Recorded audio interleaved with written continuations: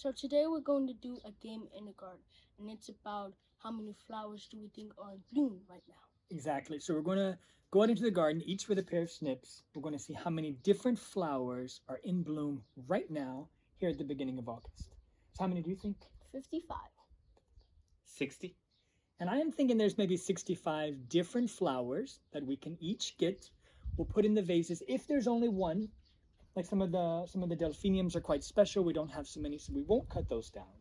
But we can still count them. Yeah.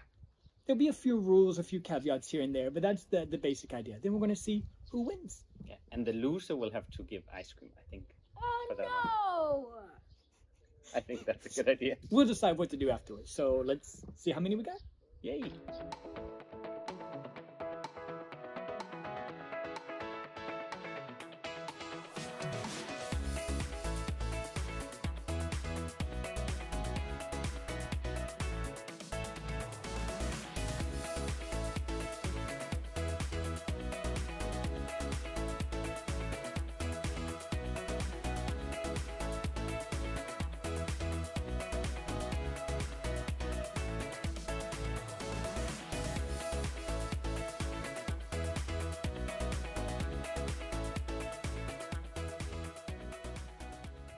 As you can see, we've got a lot. We have a lot of different colors too.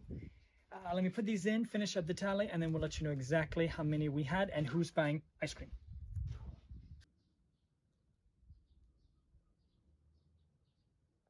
Okay, so that's the last one we got.